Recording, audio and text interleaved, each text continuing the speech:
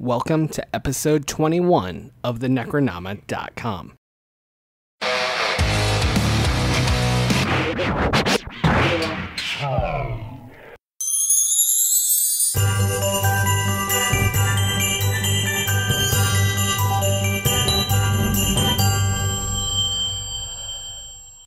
I am James Sabata, horror author, screenwriter, co-host of the podcast you're listening to right now. And while I am a fat white male who loves cookies, you probably don't want me in your house. I don't want you in my house, period. But anyway, I am Don Guillory, author, historian, educator, and co-host of the podcast as well. But you guys already know that. And want to wish everyone a happy holiday or happy holidays for those of you who are celebrating or not celebrating. And of course, you want to definitely remember that, or at least acknowledge all the folks that make our holidays possible, the Chinese food restaurants. Yes, absolutely. Without those people, I would probably not be a fat white man anymore. That'd be sad. Hey, there's nothing like a holiday with Chinese food. You just can't beat it. And I've been looking all over for a Chinese restaurant in my local area to make sure that they're going to be open on that day. If not, I'm just going to get a bunch of stuff Christmas Eve and be ready to go. And the reason why we were rambling and not talking about a specific film or anything that's going on, I thought that's what we always is. Well, yeah, is we definitely want to thank everybody who's been listening for this year. You've been making, those of you who've been listening and those of you who've been spreading the word have been making our show what it is and helping it catch on. But definitely want to end the year by talking about why we are doing this show in the first place. What inspired us and basically what we hope to get out of it and what we hope that all of you get out of it. Yeah. When we first started this, it was a panel at what were they calling it that year? Was it Phoenix Comic-Con, Phoenix Comic Fest, Phoenix Fan Fusion? It was one of those. Phoenix Confusion. Confusion. I'm stealing your thing. We still love you, Phoenix. We're not making fun of you that badly, trust me. But it was just a panel that we wanted to do that was horror as social commentary. We kept talking about how, horror has a lot to say. And horror has always, as anybody who's listening to this knows, horror has always been like the little stepchild that's not loved as much in the movie industry. It's the heavily loved stepchild. Heavily loved. I'm trying to stay away from such things. Look, no. I used to be a ginger. It's fine. But it's always the one that's kicked to the side. Is that's what you do if you can't write something real. And to anyone who's ever said that, I just want to really say, fuck you. Horror is amazing. And horror has given me a community that truly cares. I literally don't think I've met better people than I have in the horror community. And I'm not just saying that. I legitimately want to thank anyone who's ever done anything for me, helped me in any way, allowed me to help them, or just been there to tell us how to do stuff, whether it was my writing career or with screenplays or even this podcast. People went out of their way to help me, and it's such a cool community, and I love it so much. So I wanted to do something good for it. Don, what about you? Well, I had ulterior motives. I look... No, I'm just kidding. It started when we were at one of the conventions, and he was saying, "Oh, there's Rebekah McKendry." And I'm thinking, running through this list of all these people I had heard of. Are you going to sell me out right now? No, no. And, I realized, after you took a minute to explain, I said, oh, shit, yeah, I know of her. And so I went over and talked to her and just from talking to her about one of the books I had written at the time, we all three of us had a conversation about what horror films are, what they mean. And that kind of launched this idea that James and I had started participating in that following year by having discussions about horror films, because it's more than just what gets discussed in the first Scream movie, where one of the characters is talking about, hey, these are the rules in horror movies, and don't do drugs. If you do drugs, you're going to get killed. If you have premarital sex, you're going to die. If you're dishonest, the killer's going to come looking for you. And there was a lot more depth to horror movies because you had the freedom in those horror movies themselves, horror, thrillers, slashers, to actually talk about society. You know, what exactly we get out of the films themselves. Because, you know, with that argument that if you can't write anything, you can write horror, I think that's complete bullshit. Because if you can't write, you know what you do? You fucking sit at home and do nothing. The easy stuff is like all those love stories, because I would look at the stuff that was written. It's the same fucking plot every time. Every goddamn time. It's the same thing. But with horror films, it's different. You kind of have some of the same narratives that carry over, or some of the similarities between the films. But the films themselves often talk about, either through the subtext or through metaphors or through all these other English terms that I try to remember what they actually mean. They talk about these aspects of society that we don't typically think about. You know, if you watch a film like Candyman and you look at it just for the entertainment value, it's great. But then you also dig into understanding, you know, the housing crisis, or how public housing and redlining and things like that help to segregate societies and the creation of government housing, and how it gets used to argue that people aren't worthy because for some reason their poverty or addictions or anything like that means that they mean less to society.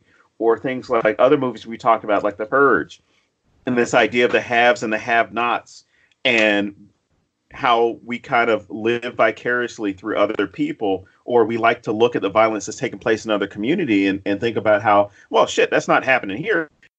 We wanted to make this show to build off of the panels that we were doing at the conventions, because we got a lot of good questions about films.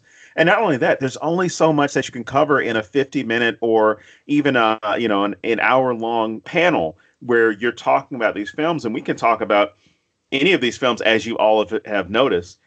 We can go on for an hour and a half talking about one film, because you have this link to whatever social issue or political issue is that going on, and how that feeds into, you know, social anxieties or other films for that matter, but social anxieties and political and social strife. We've covered some films that literally, especially like when S.A. Bradley came on before the show, you know, we're all on Skype talking.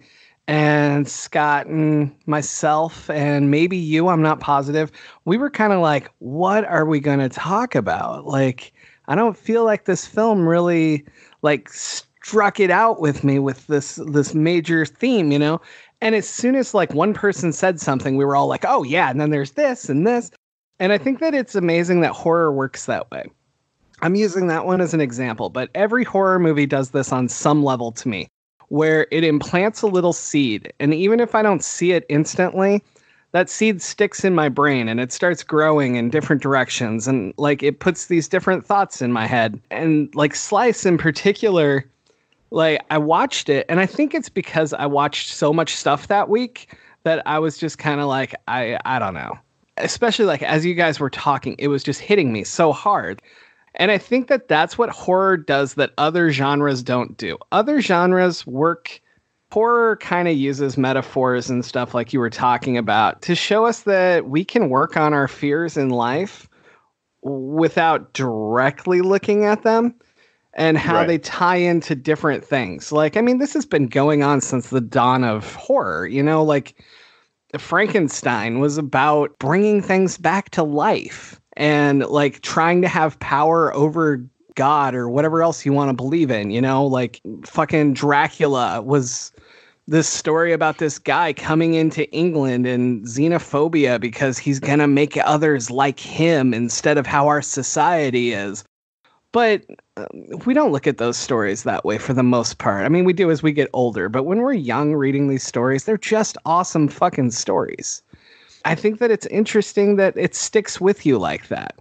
And so what I'm trying to say in a very long-winded diatribe here is I just think that horror is absolutely fantastic for making you think, because it does use things that you're not used to and you don't see in your daily life for the most part. So it's not as easy to just write it off. You might think you're writing it off, going, horror sucks, horror's stupid, but it's sticking with you. And I think that that's what horror does that's so great. And that's what I wanted to bring to this show. You know, what I really wanted to do with this episode was just thank everybody. And I want to go back to what you were saying about Rebekah McKendry, because I know that Rebekah doesn't know this, but I was such a huge fan, and I still am, but like, I was so scared to go talk to her. And when I said, oh no, are you going to sell me out? Yeah, I'm going to sell myself out right now. So we were walking through Con Hall, and I was like, oh my God, there's Rebekah McKendry. You know, everybody else is like freaking out over like, I don't know, the Chris Evans of the world and people like that. And Rebekah had such a huge influence in my life, whether it was Fangoria for years or different things at Blumhouse. I was terrified to go talk to her. And you were like, let's just go talk to her. And I don't get scared talking to celebrities at all. You know, like I worked with celebrities for years. So Rebekah McKendry is the person that got to me, everyone. And we go over and we talk to her. And like you said, it was such a fantastic conversation. And then the following year, I just tweeted her and I was like, we'd love to have you on our panel. And she said yes. That is so symbolic of what I was saying earlier about this horror community. Like, you know, she didn't have to do this. She didn't need to do it. But she was like, hey, that's cool. I want to be a part of that. And that's what I love about us in the horror community, is we all want to help each other and we all want horror to thrive. And so whether it's people listening or people who have come on the show or people who have influenced me through their writing or whatever else, thank all of you. Thank you so much. And Rebekah in particular, thank you for taking a chance on us. I greatly appreciate everything that it's brought forth. Yeah, and thank you to anybody who's been recommending us for their conventions or conventions near them, sharing the links, whether that's through Twitter, Facebook, Instagram, whatever means that you've been, recommending the show. I want to say merci beaucoup to all of our friends in France. I don't know how to say it in Russian because I see that there's some people in Russia. For those of you who are in China, shei, in Japan, domo arigato. Especially if you're in the Spanish-speaking world, muchas gracias. And it's one of those things. Honestly, we thank you. We would not be here right now if it weren't for all of you listening. Because honestly, if we did this and we saw there were 0 downloads, I would honestly tell James, 1, get off the ledge. And then 2, I would probably say, fuck it. I'm just going to do something else, man. I got like 10 books I'm supposed to be writing. So I want to thank all of you for listening, for those of you giving feedback, have left reviews, again, recommended it to people. Those of you who've stood with us and stuck with us for all this time. But I got my passport, so I can't speak for James, but I got my passport. So if there's a show in Europe that you want us to come to, and do a live show, if there's a show in the Caribbean or Central South America or Asia that you want us to come to and meet us, it's great. And especially if you're domestic, as far as in the United States, you want us to come to one of the shows and speak, or even do a live show. We're up for that. I work pretty cheaply. I mean, I really just work for food. And I know there's a con in Kansas City, and I've heard all these great things about Kansas City barbecue, but I've never had it in person. What? So, who talks about Kansas City barbecue nonstop? That's me. I mean, so if any of you have a hookup, hook me up now. I want to send an extra thank you to. I don't want to say it was weird. Well, it was weird to me, but the situation wasn't weird. It was just my response because I'm not good at compliments anyway. We were in Salt Lake City, and it was like 3 weeks or 4 weeks after we launched this podcast. And this like 17-year-old kid came up to me, and he just starts quoting the podcast to me. And I was like sitting there going, holy shit, somebody listens to it. And like, I love that kid, and I would love to buy you a drink in 4 years when you're old enough. I appreciate that everyone listens and that you guys push it. I'm fascinated by the places that we've reached. Like our second biggest listening community is in France. And that blows my mind because that has to be word of mouth. So that's you guys pushing it to your friends. And Germany's up there. Same thing. Oh, like, Danke, Germany. Like, I'm clearly not in Germany pushing this podcast. So that's you guys. So thank you. I don't know. It's just been really fascinating to me to watch it grow. Every month we have way more hits than the month before. And I know some of that's me pushing it on social media, but a lot of it is, like Don was saying, you guys sharing it and you guys telling your friends about it and you guys hacking into your girlfriend's phone and subscribing to our podcast. And, you know, or boyfriend's phone. Oh, yeah, that too. You know, whoever. And I appreciate that so much. I'm so amazed at how it grows and being able to literally see that worldwide people are interested in this topic. And I'll be honest, even going into the first panel when we did it, I was like, is anybody else going to like this? Nothing makes me happier than you guys at conventions asking us questions or pointing out something I've never thought about in a movie or things like that. But man, hit up our social media, do it there, email me, whatever. Like, let's have a conversation. Like, Twitter and Facebook are kind of just a place to go yell things and it just dies. Like, conversations are everything. So make sure you're hitting us back so that we can hear directly from you. And honestly, we'd probably take some suggestions on what films you want to hear about too, so that you don't have to be like, wow, they have shitty taste in films. They never cover anything I like, but I'm going to keep listening because they're awesome. So to wrap this up, because, you know, we're not really talking about anything and we're just basically groveling at your feet, telling you how much we love you. And plus, it's Festivus Eve, so. It is.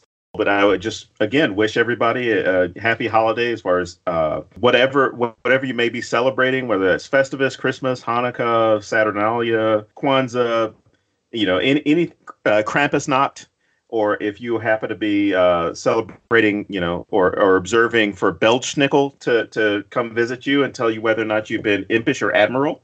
James won't get that reference because he doesn't watch certain shows. But no, I just want to wish everybody a very happy holiday and a new year. And we will, of course, talk to all of you guys soon. So coming up, we are going to have, in no particular order, because I'm still working on scheduling, we're going to talk about Gremlins in the next few weeks with sci-fi author Edward Savio. We're going to talk The Thing with author Alan Baxter. And we're going to look at Jacob's Ladder and Parasite. Ooh. So I'm excited about those. But like I said, if you guys have other suggestions, throw them our way. We're always willing to, especially if I haven't heard of it. Like if I haven't seen something or haven't heard of it, it might like skyrocket up my list so that I can go watch it right now, you know? So we'll see you guys next week when we come back with a full episode. And it'll be our last episode of 2019, obviously.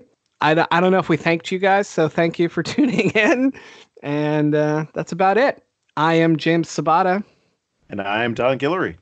We'll see you guys next week on the Necronoma.com.